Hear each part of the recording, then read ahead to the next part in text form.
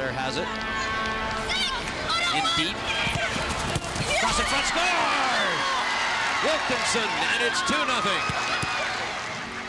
I think it's cool to see how the evolution of the women's game has grown, and I think it's the same thing now happening off the pitch, and I think it changes the pathway for the players, knowing that once they finish playing, they don't have to be detached from the game. Like there's roles for them to continue to live on, like to live this dream and to grow in different areas, and still to be a doctor, to be an amazing coach, or whatever it is they want to pursue. There's a pathway that can align with soccer, which is incredible, and now it's a real reality in our program. For me, I was already getting ready for this and really putting it in their ears that I wanted to be a part of this team after retirement. So I kind of had, an idea that hopefully I'd be here, and I think it's been pretty easy. It's very different to see things from the other side. Yeah, you kind of understand and respect the hard work that goes on in the background. We always say the team behind the team, but it really is another team that's fully operating to make sure that the players are performing optimally. I got into coaching and I love it. I work with the youth and they're amazing.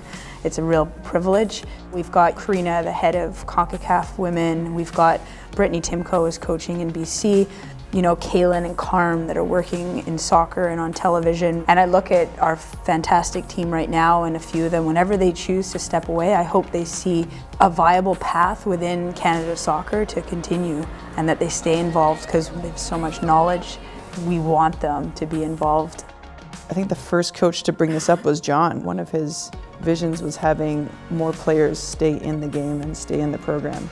And to see it come alive and just beginning right now, like I feel like in 2 years it's going to be insane how many people are, around the team somehow affecting Canada soccer. I think it's also important for the girls to see that and to feel that comfort level and to have somebody in your corner that you trust. But everyone's here to genuinely help you. And I think they know that from these three. Obviously with the staff that's been around, they know that as well. But I think as a player, if I were in their positions, it would be really cool to see that in our staff. And the exciting thing is it's just the beginning.